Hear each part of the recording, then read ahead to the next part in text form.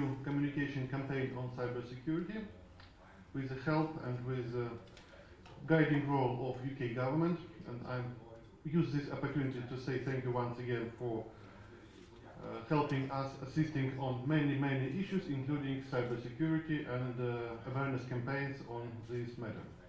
The best evidence that Ukraine is integrated in the world, in the Western world, in the European community, in the Euro-Atlantic community, is that we are not alone with our cyber threats.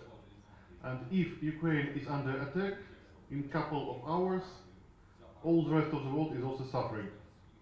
It means that we are integrated in the world ecosystem of cyber.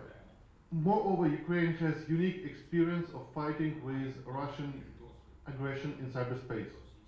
We feel it since 2014 officially, and it is written in all documents, in papers, but frankly speaking, being a cybersecurity practitioner, we face hostile activity, Russian-sponsored or Russian-backed or Russian proxy-backed, at least 5 years before aggression really started.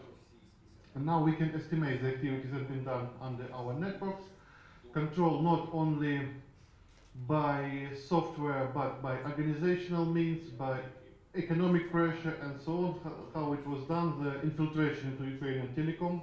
So we are on the edge of fighting with smart, equipped, sophisticated and aggressive enemy. Moreover, we are also a testing site because Ukrainian infrastructure in general is not very developed and sometimes it saves us.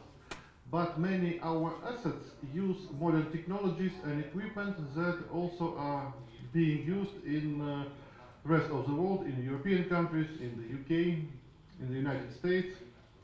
And in this aspect we are training site for our enemies that probably have some crazy ideas of world dominance and countering the West in general, and using most modern and sophisticated technologies, using military technologies against civil infrastructure, and we have no other option but to fight and resist it. Also, we are reshaping, rethinking concept of cybersecurity.